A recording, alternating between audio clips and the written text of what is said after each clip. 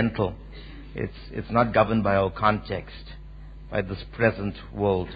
Our models are not from this world. It's from above. That's why Jerusalem is continuously descending. And we are descending. We are the Jerusalem that's descending and creating a pervasive presence in the earth. We are permeating all things. And the presence of God is being established through that. I would like, for a few minutes, very briefly, just finish my series of teaching, and I need to just touch on the subject of prayers so that my assignment for this school has been completed, as would have been all of our speakers. And so let's get back to Hebrews chapter 9. Remember the 4 pillars that I've been speaking on. Firstly, apostles' doctrine, the candlestick. Fellowship, represented by the table. The showbread, or the bread of His presence, represented by the distribution of grace. How God appears in that context. And then we have to go to this dimension called prayers. And if you see here very clearly in verse 4, verse 3 says, and behind the second veil, there was a tabernacle, which is called the Holies of Holies. That's beyond the dimension called the holy place. Having a golden altar of incense, so we know that in that dimension there is a golden altar of incense, which is symbolic of the spirit of prayer that we would have to discuss. And you do know that no prayer can take place in the flesh.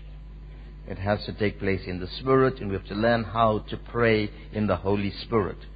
The mantic and ritualistic practices of how you could do certain things ritually, that is, in the earth, by walking 7 times around the city wall, spiritual mapping, all of that stuff, while some of it may be initiated by God, I think they have become religious acts and acts of works that do not govern how God establishes His purpose in the earth. And we probably would have to, in the future, really revisit the whole culture of prayer, because I personally think that a lot of our prayer is governed by the spirit of works, and anything that is merited cannot be defined or classified as grace.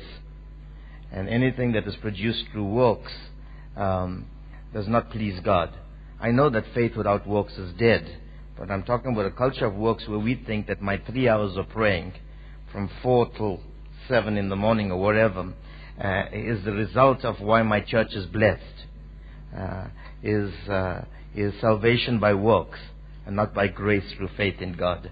And these things we need to. And now I'm not attacking a personal devotion to the Lord and the necessity to find the quietest time of your day or night in which you would devote it in an undivided way to the Lord, and where you could come to a place of engaging Him and allowing for that synergistic relationship to take place between you and your God.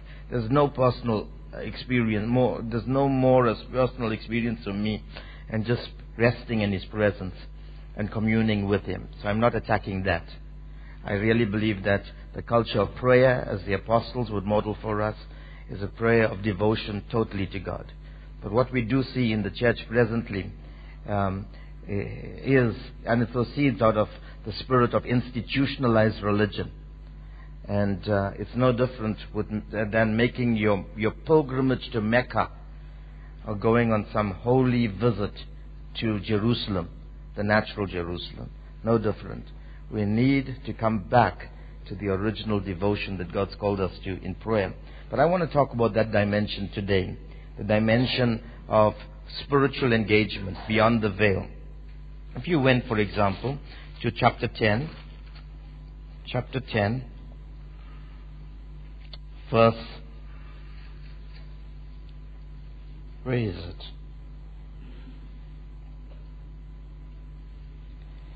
Okay, verse 19 and 20.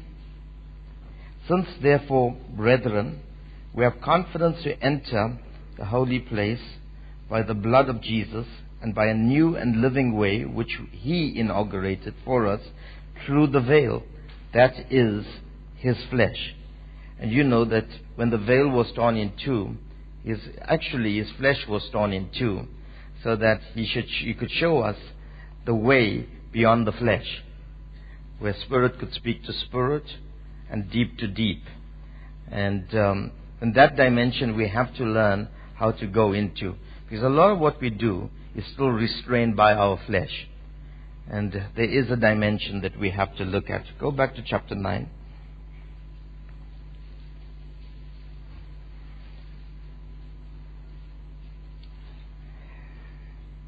Having a golden altar of incense, verse 4, and the ark of the covenant. So firstly, there's a golden altar of incense, and the ark of the covenant, covered on all sides with gold, in which was a golden jar holding the manna. Watch the ingredients, the compositional makeup of the ark of the covenant. A golden jar holding the manna, 1 manna. 2, Aaron's rod. 3, the tables of the covenant. And above it, that's the fourth place, fourth thing that we need to take note of. Above it, the cherubim of glory, overshadowing the mercy seat. But of these things we cannot now speak in detail. Let's get to Luke 24 quickly again. I really want to lay something here and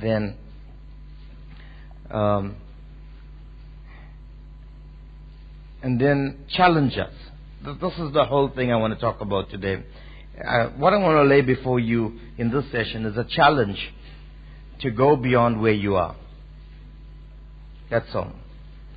And hope that you will journey in God to places at His right hand. And thank God He didn't say that He had raised us up to be seated with Him in a heavenly place, but He has caused us to be seated with Him in heavenly places. It's a reference to John chapter 14 when He said that I go to prepare a dwelling place for you. But He was not talking about a dwelling place as in singular. He was talking about that dimension of different placements beyond the realm of this earthly existence. In my Father's house there are many mansions, there are many places, dwelling places. That is the reference there. And you have to see that John chapter 14 with the preceding chapter 13. And you know that we've really challenged the doctrine of eschatology in this school, and as we have done in previous schools. It's come in different ways, but we've challenged this whole idea that we go to heaven to get a mansion. But we are now talking about the various places in the economy of God. So there are movements. That's why there is more than one heaven. There are the heavens of heavens. I've got a series on giving definition to the heavens. I think we call it the open heavens. And I would suggest that you go and listen to it. It's quite a complex series, but you can get it. You can ask the office to make a copy for you if it's not on our table. But I want to talk about that dimension. Verse 34 and 35 of Luke 24. Let's read from verse 33. No, 32.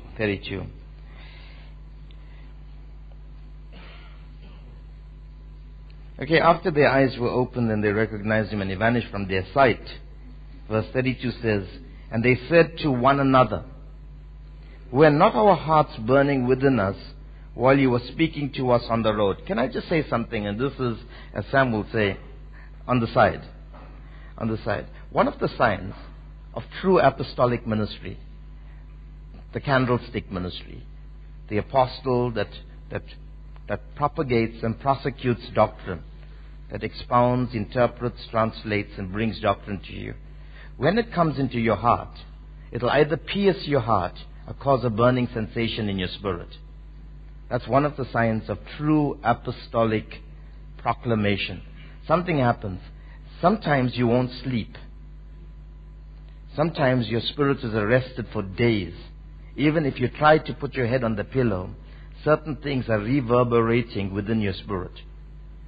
There's a churning, there's a turning, there's a burning, there's a piercing, there's weeping, there's a quietness. At times there's a restlessness. All of this is some of the signs of apostolic doctrine. You see this with Jesus. The kind of doctrine he preached, the astonishment, the awe, the wonder, the amazement, the provocation, the ability for people to sit through long hours and sometimes days listening to him. All of this is a sign of the burning heart. And this is a grace that comes. It's not clever preaching. It's not that people went and got a PhD in English so they can hold you captive for a period of time. This is the miracle of such proclamation. And you need to understand this. And that's maybe it's one of the characteristic signs that you need to note in your spirit as to what is the candlestick ministry and who the angelos is that causes that candlestick to be lit so that your church can be illuminated and live in an environment of great enlightenment. And they arose that very hour. Were not our hearts burning within us while he was speaking to us on the road, while he was explaining the scriptures to us?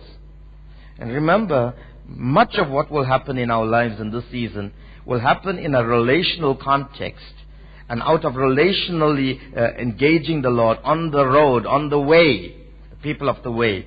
The expositions and explanations of the Lord will take place. There are many occasions when I will be driving my motor vehicle, literally driving my motor vehicle and talking with the Lord, and suddenly a thought will explode in my spirit. It was like out of relationships came revelations or explanations of God. And I would sometimes be forced to get to the nearest point where I could park my vehicle and write things down. I also found that even in airplanes I get some of my greatest messages. Maybe it's because I'm closer to heavenly places, I don't know. Or maybe because you pray more when you're in airplanes, especially when you hit turbulence. I don't know, but I find that God gives me a lot of messages in my journey with Him. And this point is being highlighted beautifully here. But you note also that at the breaking of the bread, He was seen. Okay? He was seen. And then they say something very controversial, which I will try to get back. Verse 33 says, "In that very hour they returned to Jerusalem and found gathered together the 11 and those who were with them." So you see how they go back to the apostolic center. I want to highlight this centrifugal principle, this movement to the centrality of authority, where from the center of authority, even if you are at the outward, which is the what we will call in theological terms, the centripetal position, which is that when you are on the outward, on the perimeter, on the boundary of what you're engaging in, there's always a movement to the center, the seat of authority.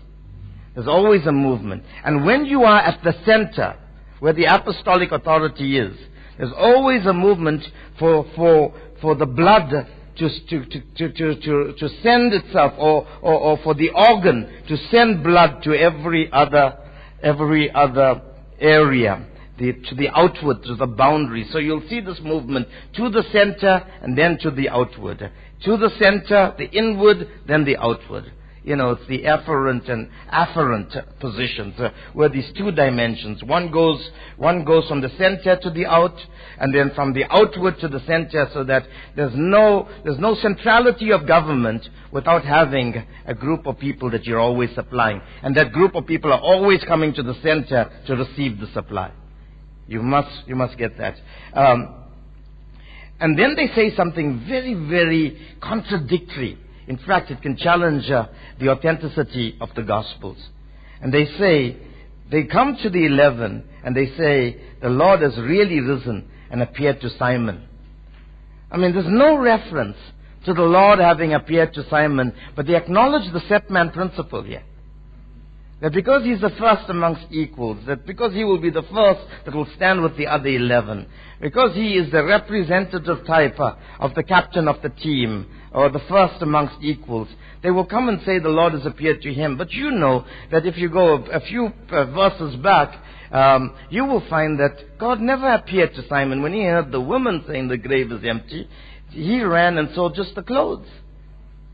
So there's something here that I can't even unpack right now, but I think we should take note of. There's something about acknowledging the gate through which the Lord comes into a place, and how that principle is always honored in the Scriptures. How even Paul, when he first meets with the apostles, he meets not with all the apostles, but only with Simon for 15 days, with Peter, Cephas, for 15 days, and then he will go away.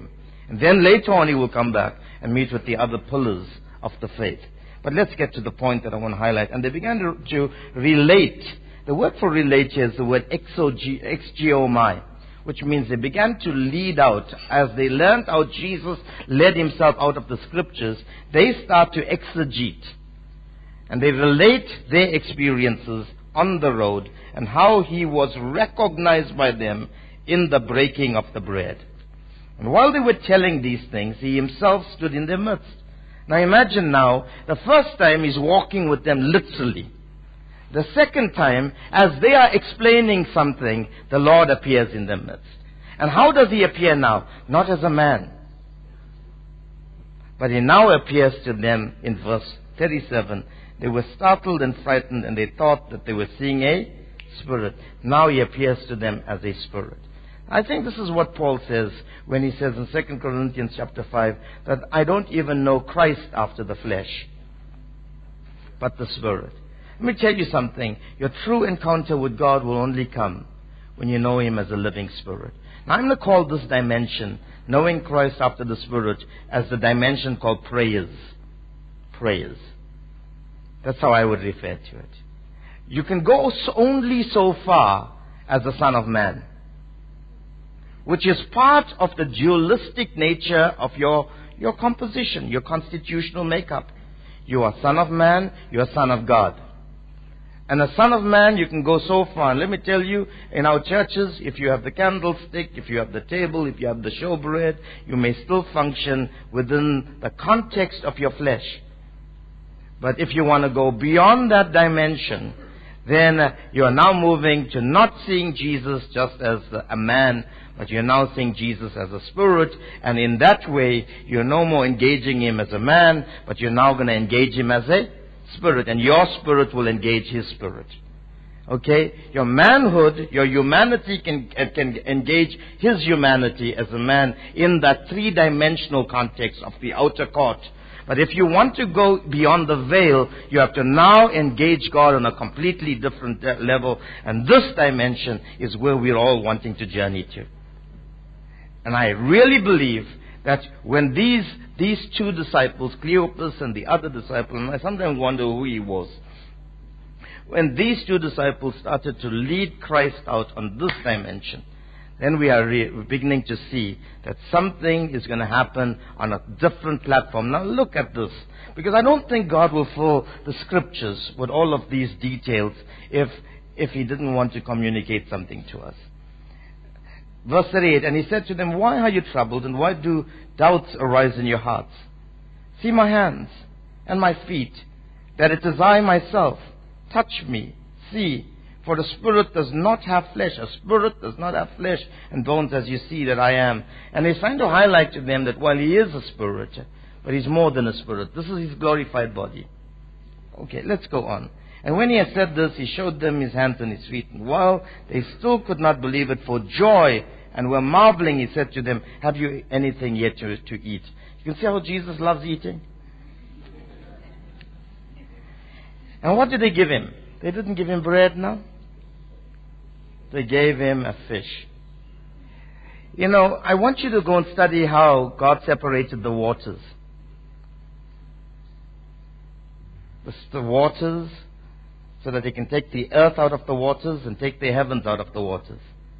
And while there are waters between the earth and the heavens, there's also waters above the heavens. You go and read Genesis chapter 1 again. And when we talk about fish in this dimension, we're talking about meat that comes from beyond the heavens. This is what, and I will refer to this if time permits me, when Aksa, the daughter of Caleb, got off her donkey. And it's amazing why donkeys are used. And I sometimes think that a donkey is a picture of an unclean animal. But when it is connected to the vine, and its colt is also connected to the vine, anything connected to the vine that produces revelation, no matter how unclean it is, no matter how imperfect the structures and the organograms of our church is, but if it's plugged into revelation, it can cause Jesus to ride into His Jerusalem and produce praises. And this woman gets off her donkey.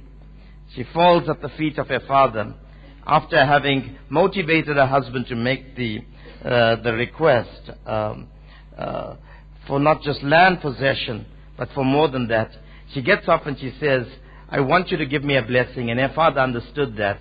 She did not want the physical earth, because if you understand, her husband's name was Othniel.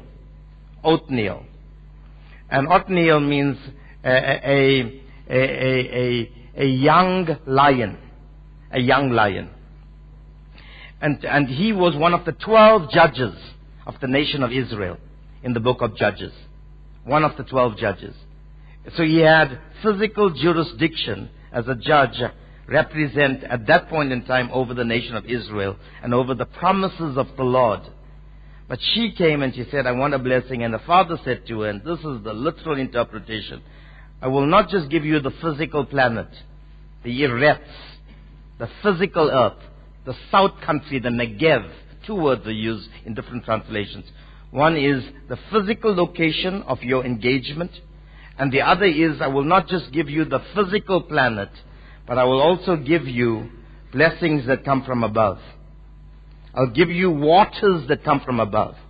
In other words, I will not only give you the planet, but I'll give you the heavens. I'll give you both. It can be yours. And it was pointing to a futuristic day. A futuristic day. And I really believe that we are now living in a time where, according to the order of Melchizedek, we are not just possessors of this planet. We are possessors of all things in Christ. It is given to us. It is in our custody. It is part of our inheritance. It's our legacy. It's our job description. We've been commissioned not to rule over the earth. In fact, the earth is too small for us. Too small. It is our job to rule over all things. We may be located on a physical piece of real estate called planet Earth. But our order, see, the wind is even blowing when I speak. I mean, lightning follows you, wind blows over me. It is our legal right to rule over the heavens and the earth. In fact, the earth is so small, it's like in our hands. Right now. Right in our hands. But let me get back to my point.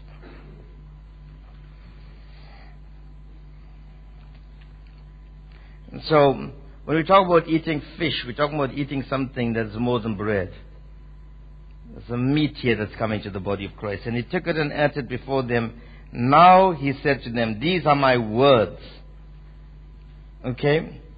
These are my words, which I spoke to you while I was with you, that all things which are written about me in the law of Moses and the prophets and the Psalms must be fulfilled. If you went to verse 27, you will see that He only expounded the law of Moses and the prophets. But now He is going to the Psalms also. This is the threefold dimension of a complete interpretation of the Scriptures. And for the first time, It's not only opening their eyes after having opened the scriptures, but He now opens their minds to understand the scriptures.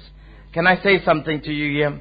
You will never, even if your eyes are open to see the Lord, you will never understand the scriptures until you move to this dimension of spiritual engagement. And all of this correlation takes place here. The pieces of the puzzle come together.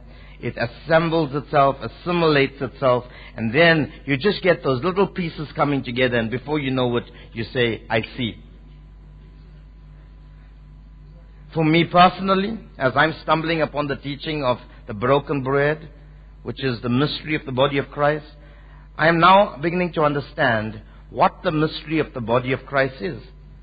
And as I would go and explore through getting this little piece that came through another understanding of the breaking of the bread, I am absolutely positive that when you hear me again in the future, I would have discovered dimensions to the word Christ and the mystery of this Christ that previously I would have never seen, because a little piece has been added to the puzzle, and now the picture is getting clearer. And it's all happening in the mind. For example, if I see the word Judah, it immediately causes a spiraling impact in me, because I understand what the key to David is. To know David, you have to study his lineage, which is Judah. To understand Judah, you understand David. And before I know what, now I've got hours and hours of better teaching and better understanding in the subject of Judah. And I mean, you've heard the expertise of people like Dr. Segi on the way he sees institutions, or Sam on the way Dr. Sam would see the authority of God, jurisprudence, the rule. I mean, and before you know what, a whole world opens up because they found certain keys through which they open certain doors. And we look back and we say, wow, we never see it like that. How did we read all of these scriptures and never understand it? What happened was the apostles opened the door for you. The keys were given to them to open the door, and then hundreds of us, and not just us represented here, but all the congregations we represent. Some of you are apostles of your own networks. So think about what an impact a school with 200 odd people may be having. Thousands will get to see this. A key has been given to you, and now your eyes are opened. That's correlation. That's assembling thinking in our mindsets. And he said to them, thus it is written that the Christ should suffer and rise again from the dead the third day, and that repentance for forgiveness of sins should be proclaimed in His name to all the nations, beginning from Jerusalem. You can see that? Go and forgive sins. It's there. But you can't do this in the flesh. You only can do this when you go into this dimension. You are witnesses of these things. Subjective witnesses. And behold, I am sending forth the promise. Now he says to you, in this dimension, of my Father upon you, but you are to stay in the city until you are clothed with power from on high. So what's the first thing that will happen in this dimension after he opens your mind? Where your mind now goes beyond your flesh. You're now engaging the spiritual realm. You're going beyond the veil. What's the first thing that happens? You will see the scriptures more completely. If you only studied the law and the prophets, now you're going to study the law, the prophets, and the most intimate expressions of the law and the prophets, which is the Psalms. Where you bring these two dimensions, and it now becomes a subjective experience, and you no more sing a song to the Lord, you become the song. You no more praise the Lord, you are praise. You no more talk about your experience in the cave, but you now start to see that experience through a kind of a conjugal relationship with the Lord, so much so that you can say, the Lord is my rock and my fortress. The Lord is my shield. The Lord is my present help in times of trouble. As the deer pants after the waters, so my soul longs for you. Suddenly it's no more just nice statements, and sometimes filled with cliches, but now it is personalized. These things only happen. I mean, for me, it's now become a lifestyle to feel this rest of the Lord. In the midst of great challenges around us. I mean, Segi has not even told you half the story of how we are being attacked in this country and in the nations. And how that marauding element will go ahead of you to try and cause great consternation and misrepresentations. But in the midst of it, you don't want to defend yourself. As Sam would say, the truth will defend itself. You stand in the midst of your enemies and you act like you're loved by everybody. And in the midst of all of that, you have perfect peace, even though you know that you've got mountains to climb and still valleys to go through and giants to face. But it doesn't matter. Rest and peace becomes a reality. It becomes a reality. And so, there's a few things that happens according to Luke's account. He leads them out so far as Bethany, and he lifts up his hands and blesses them. So let's see some of the things that happens, apart from the correlation of the scriptures in your mind, and having an exposition that now becomes a subjective witness to you. The first thing that happens is you wait to receive power on high, from on high.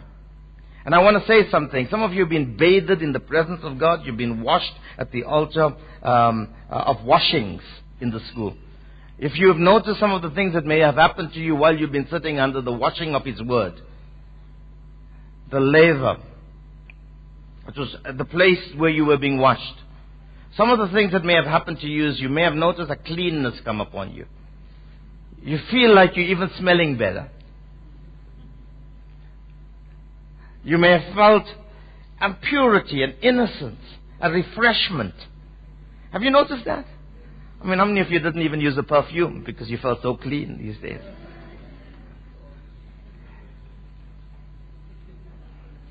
The Aussies. I'll tell you, after today, the New Zealanders are going to need perfume. I heard the French are going to beat them today. That's what the Lord... You can see how He is going to pray. He's not even here.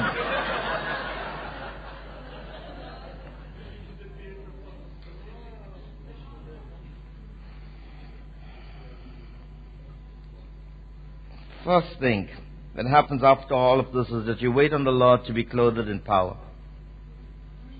In this realm, when you ever get into this level of engagement, nothing can be done without the endowment of power. I'm not talking about it in the Pentecostal paradigm, but you just get clothed upon. There are many baptisms. There's one baptism and many baptisms. And we get completely immersed. What we've been doing here, we've been baptized in the words, in the water of that which has been coming. We've been immersed and immersed and immersed and immersed. Second thing that happened is He lifts up His hands and He blesses them. It is in this dimension that spiritual invocations are released. The ministry of ordination, the sacrament of ordination takes place. It takes place in this dimension, where you start to lay hands, impart blessings, release grace, activate things, initiate things in the Spirit. It happens in this dimension. The third thing that happens is you start to return to the centrality of your source. That is your Jerusalem. The epicenter of peace. Jeru over Salem. You come under the absolute government of God. He leads you back to your Jerusalem. And He does it with joy in your hearts. There's something about being connected to the source. And fourthly, the Bible says, verse 53, they will return to Jerusalem with great joy, 52. And 53, and while continuing in the temple, praising God. And were continually in the temple. What were they doing? Praising God. These are dimensions of prayer. These are expressions of prayer. These are dimensions of how you prostrate yourself before God. But I really want to focus on Hebrews chapter 9. Let's get there quickly. I think it's very important that I highlight this point and then we can stop. Got a few minutes.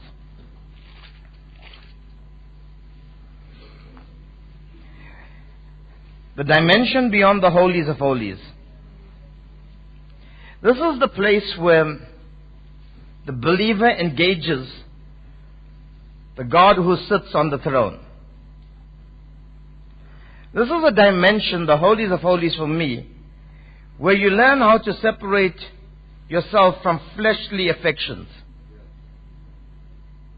I'm not talking about an ascetic kind of living that produces a false piety. But I'm talking about a devotion in the Spirit where you know that you're completely consecrated to God. Where consecration and sanctification, where the chaste and pure living takes place. Where you know you're pure without being fanatical. Without going through some strange behavioral habits. Where you can sit and watch sport and yet be totally devoted to the Lord. Without being contaminated.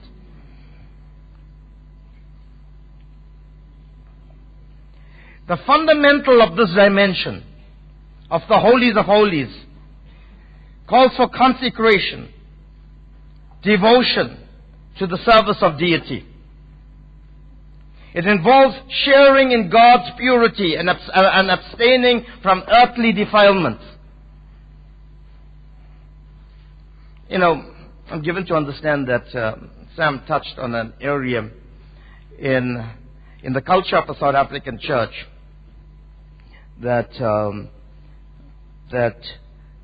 many of us will find ourselves very uncomfortable in. And that's the area of the consumption of wine. And this teaching, this culture was challenged a couple of years ago, well, at least 10 years ago in South Africa. Because in South Africa we have, especially amongst the so-called non-white people, the blacks, the Indians, the colors, because of the social, the negative social history that we've had, socio-historical history that we've had, most people who did not have a social life only found it in addiction to alcohol. And in that way they found a way to escape the reality of it. Found a way to escape the reality of their present sufferings. And then came the apostolic message, firstly from the Caribbean to us. The apostolic reformation. The restoration of fivefold ministry may have been in this country 30, 40 years. But the reformation message came through Dr. Robert Munyan and the conferences that he hosted, and Noel Woodruff and so forth. And because they were naive to the culture of South Africa, they immediately challenged this idea of abstinence from consumption of wine. And they definitely liberated minds to review and revisit the whole culture of wine consumption. And there were people within our country that decided to change their Pentecostal paradigm on the area of abstinence from the consumption of wine. And started to consume it. And the sad part was, while they were liberated in their thinking, their levels of maturity were not ready for the consumption of the wine. And so many tables, many apostolic tables, became contaminated and polluted with drunkenness. Now, I have a very simple philosophy. I am not interested in whether you have a glass or don't have a glass. My conscience has been emancipated in this area. Because you must remember, I come out of a background where I almost became an alcoholic. In fact, in some circles you could say I was addicted to alcohol, to a place where it's a miracle that I'm a preacher of the gospel today. I was not a savory sight when I consumed it. And God had to deliver me from it. God had to deliver me from that. But presently, for me personally, the argument is not whether you have a glass of wine or you don't have it. The argument is that if you put something in you, then let me see what comes out of you. If Christ does not come out of you, if folly, reckless living, carnality, frivolity, vain jesting, impurities, I've got a serious problem with you having what you have. If it becomes a medium of escaping your present sufferings, and you've not learned how to rest in the covenant of God, then we have a problem. And so in some circles, in the Apostolic, people did not know how to engage this level. And instead of living a consecrated life, they lived a desecrated life. And so for me, at this point in time, spiritual maturity must be reflected beyond the veil. And our liberty, it is for freedom He has made us free. But when your freedom brings you into bondage, then your bondage should tell you that you are not ready for certain liberties. Are you understanding me? I'm using that as a simple example to communicate a simple truth. If anything you do, if it's eating, to a place where you overeat, which is called gluttony, which is tantamount to drunkenness, because most Pentecostals will abstain from alcohol but overeat and be so sluggish and lazy that they can't even pray. Then we have serious problems. When I talk about going beyond the veil, I'm talking about a devotion in such a way that whether you consume things or don't consume it, your life must be that of a eunuch completely dedicated to God. And that even in the secret places of our present journey, when you are hidden in some hotel far away in the world, you are living such a single life that you can truly say, I don't live in the flesh anymore, but I'm living in the Spirit, even though I'm embodied in this fleshly man. This is the dimension. When we move into this dimension, there's no prejudice. I mean, I only look Indian. I was Indian for a long time, until I discovered I was not Indian. I was only born in a body that was just baked perfectly in an oven. And some of you were underbaked, and some of you were overbaked. I'm perfect. It's like the story of the 3 birds. I don't need a tan. I get confused when people say we go to the beach to get a tan. Why do you need a tan? You heard the story of the 3 bears? It's too cold. It's too hot. I mean, the porridge I'm talking about. But it's just right. That's me. I discovered, and that defining moment didn't come 23 years ago when I came into the full-time ministry. That defining moment came less than 12 years ago, when I discovered who I am in Christ. After studying theology, pursuing my studies further, I never knew who I was. Sam, never knew who I was. And that was my defining moment, when I was not just born again, I was now born from above. And that born from above experience suddenly told me that I was disconnected from an earthly lineage called Naidoo. And I was connected to an heavenly image after the order of Melchizedek. And now I am a part of an endless genealogy. I can say I am without mother and father. I got reconnected to the call and election of my faith. Now I don't live according to the context of my culture, but I live in accordance and obedience to the configuration of the grace that determines what I have to do as I walk as His exact representative in the earth.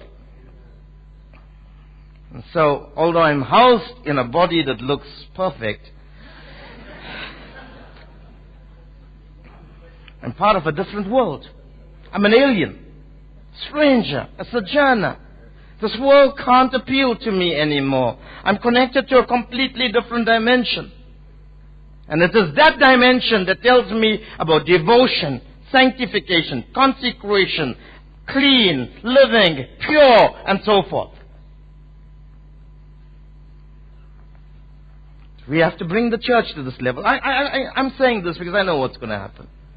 I know what's going to happen. Some of you, and I'm not going to even withdraw these words, some of you will come into this school, you will talk the lingo, the language.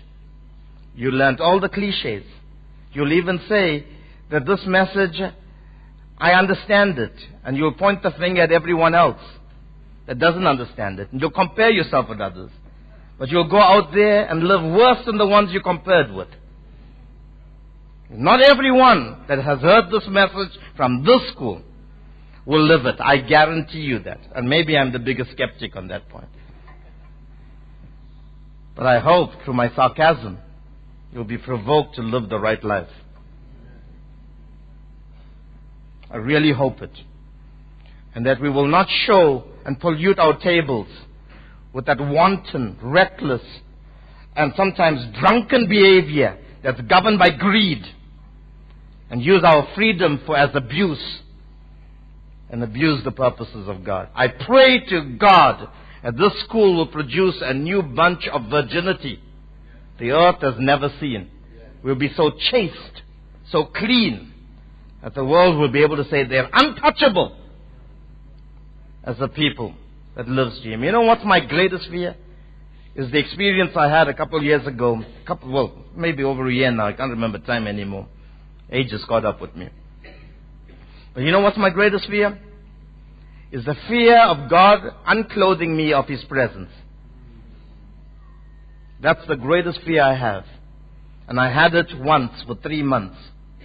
From the month of October to December, a couple of years ago. He removed His presence immediately after I came from one of those, as some would say, dizzy heights of success. Great conference, nation opened up, powerful accolades. Came home and got up that morning and God left me. For 3 months there was no presence of God upon me, just nice preaching, which we all can do without the presence at times.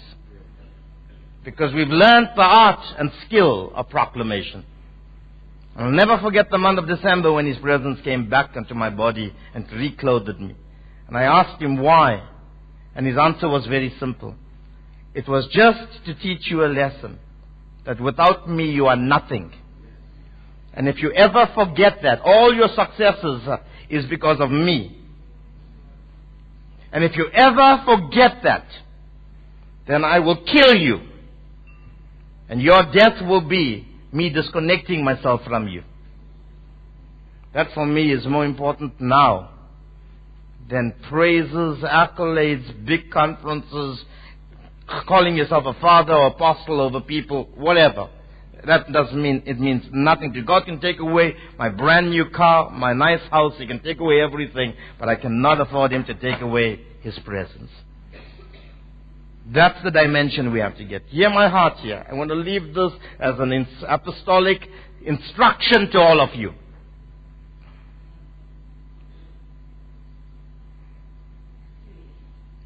That's why when you go beyond the veil to this place of devotion,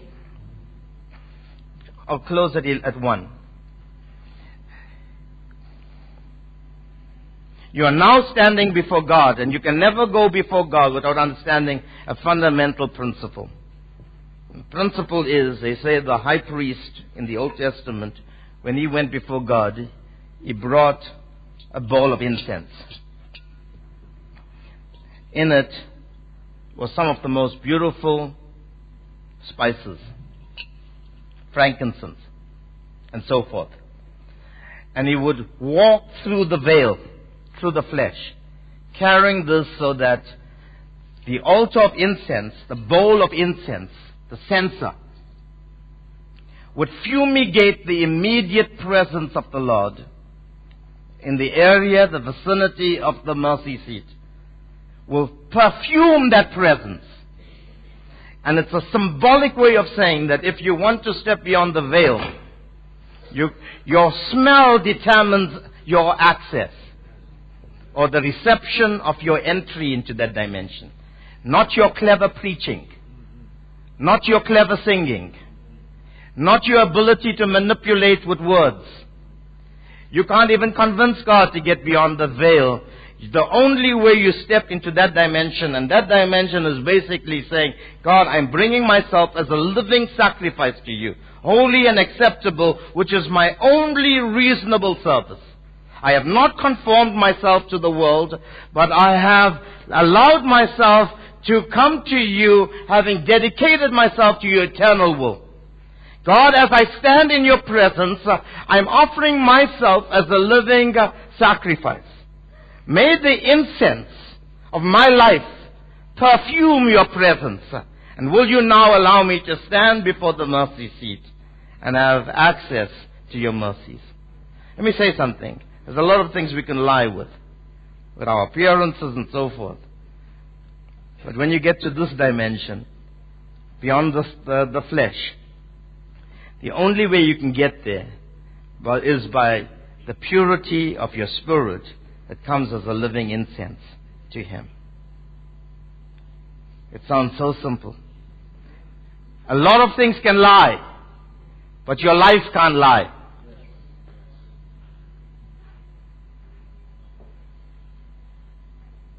And your devotion in this area has to be simplicity and sincerity.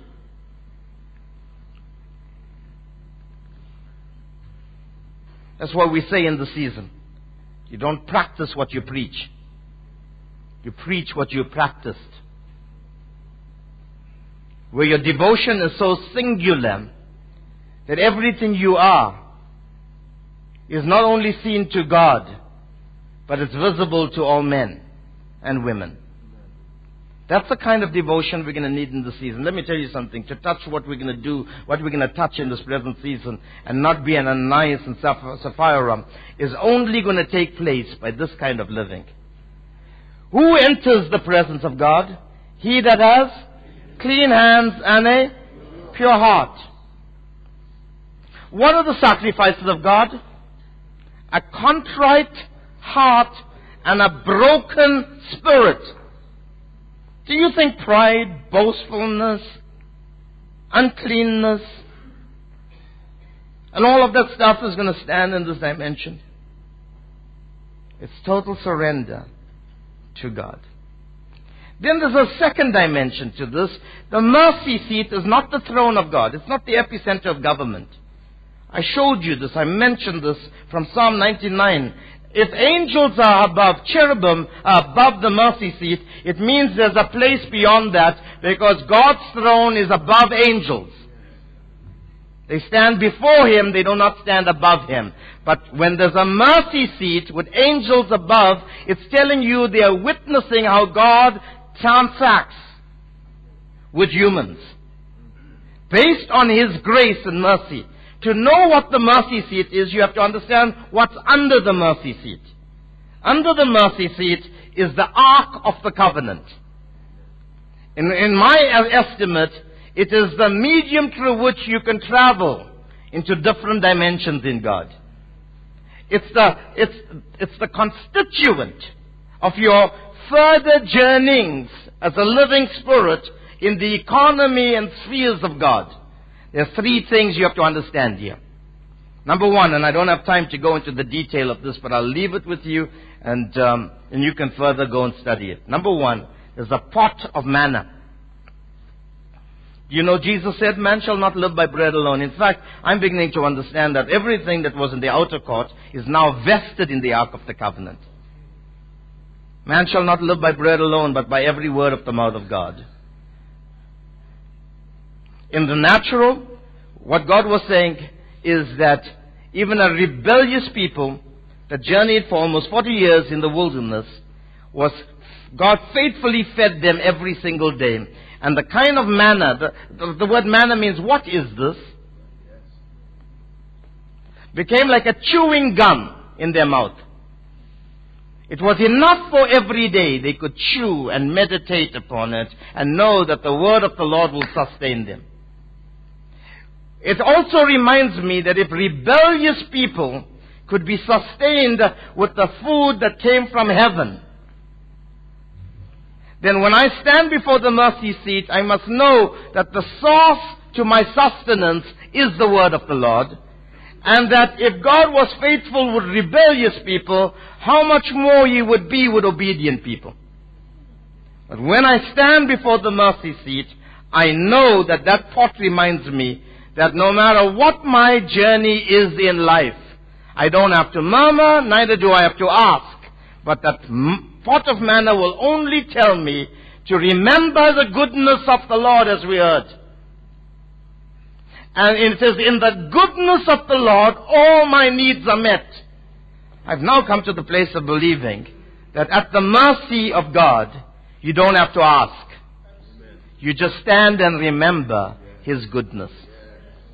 We must go to a place in this present season as a people, an apostolic people, who will not come to ask for material things, but will stand and behold the goodness of God and remember that every day He gives us His food to eat.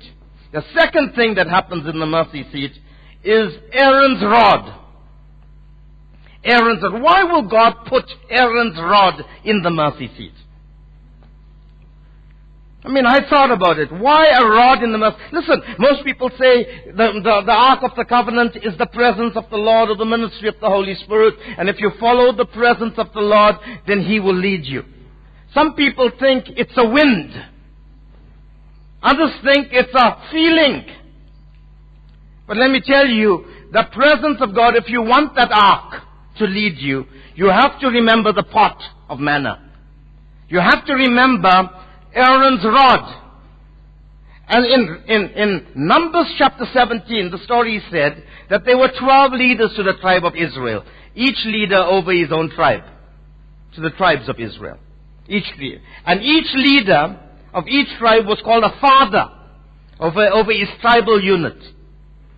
But because there was a continuous clamoring for positions and a lack of submission to divine authority, God had to settle this matter once and for all.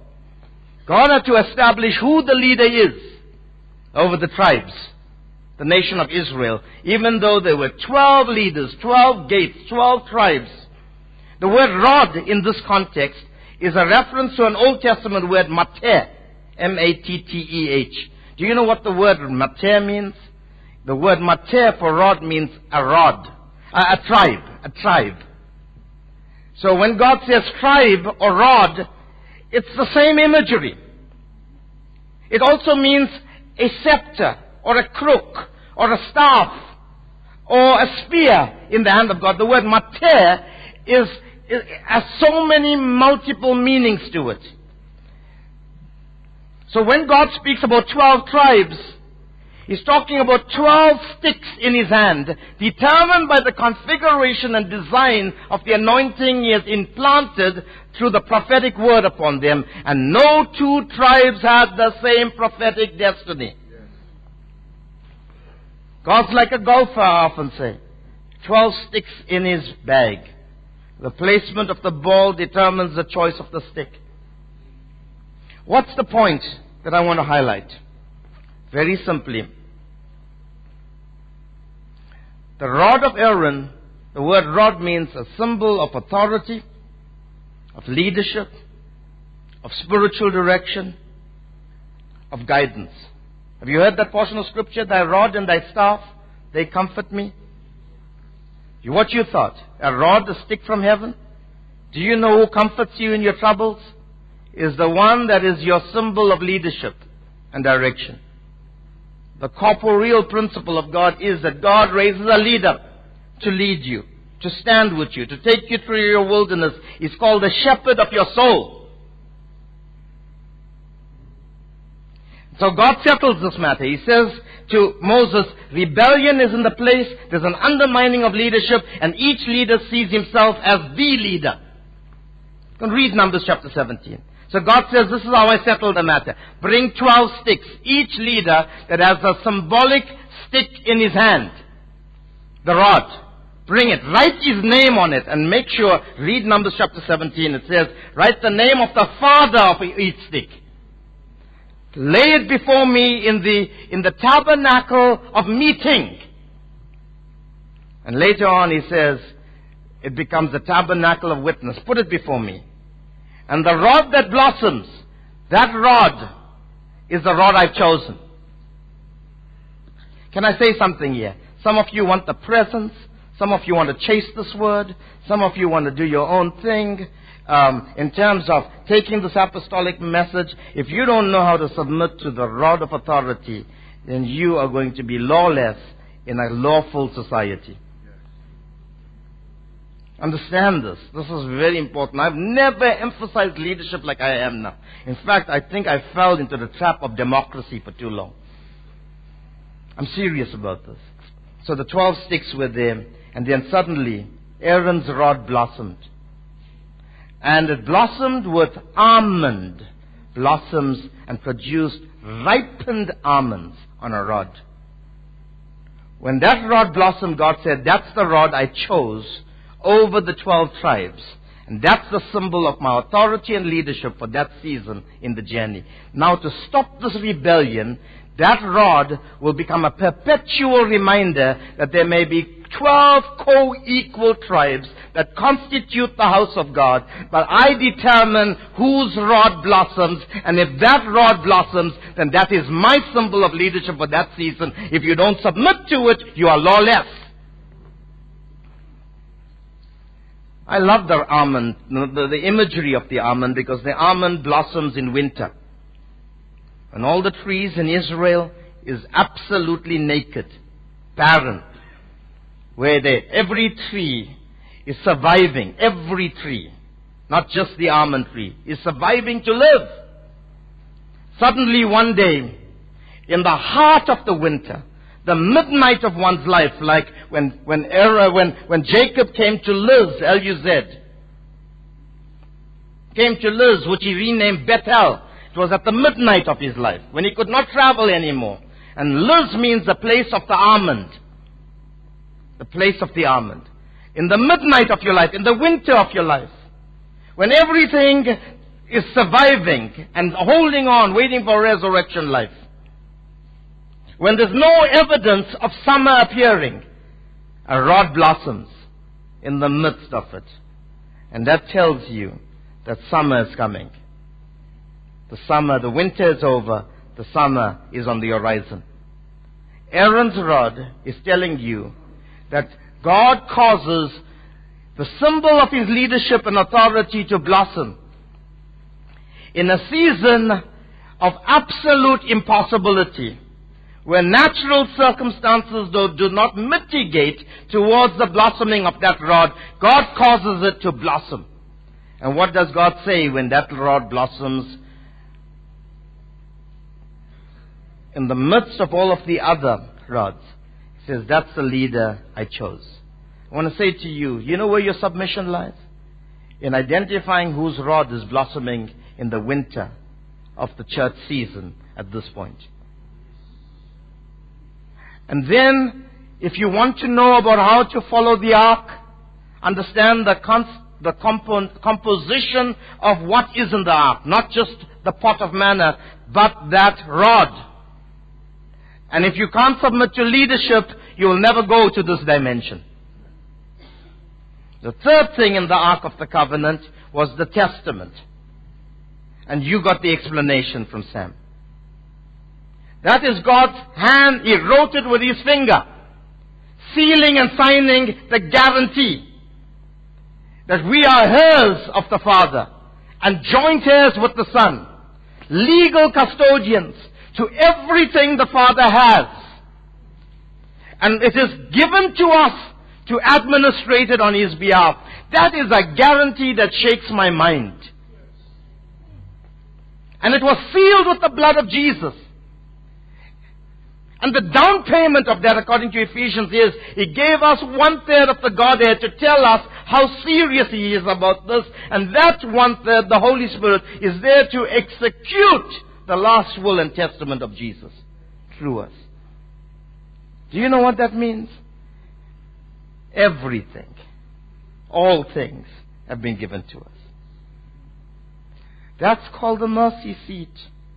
The Ark of the Covenant carries you now, based on those three components, to the dimension called above angels, to the Debar, the cherubim. I don't have time to go into that.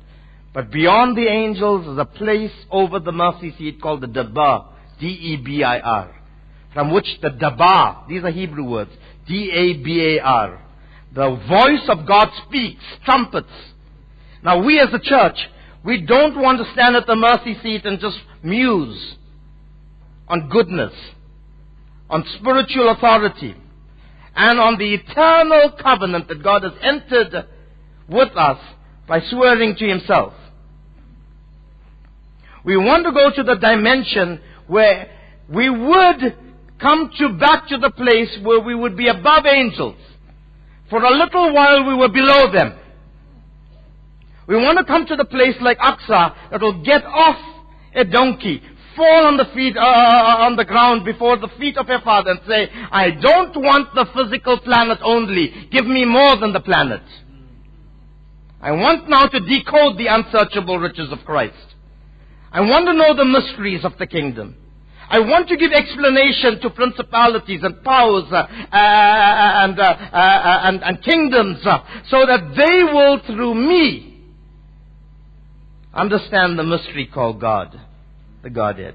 Do you know angels need to make notes from our sermons to get to understand the Lord? Yes. The highest form of angel shuts his eyes because he cannot stand the presence of the Lord. Cannot look into the face of God. The highest form of angel. Don't study Isaiah. And when it does sing, it sings the whole earth is filled with the glory of God. If the angels see the glory on us, they then can sing about the holiness of God. If we fall short of that glory, then the heavens is bankrupt for a season, waiting for the suns to arrive, to emerge, that will give explanation to the mysteries of God. So when we leave here, don't look at the school as the end, the ceiling. It's only setting up the stage for you to go and get connected. Get connected to your source. Get connected to your inheritance. Identify whose rod is blossoming. And I'm speaking to leaders now of churches here. Local members, you have no choice. You can't sit in one church and say, oh, well, I'm going to choose Segi or Sam, or Sean, or Franz. If you are under a pastor, you have to submit to that rod. If you don't, you are rebellious and practicing witchcraft. You're a sorcerer. And local pastors should identify those candlesticks that brings illumination to them, those rods that blossom, and go and submit to that. And in that you'll get the Ark of the Covenant and the leadership of God, taking you beyond the mercy seat to His throne. Amen? If we do this, we leave the school directed and guided. My time is up and I've abused it. Please stand. That's the dimension called praise. Coming to a place of absolute surrender and prostrateness before the living God. Lift your hands to God. I pray to God lawlessness will not be in this house. That these schools will not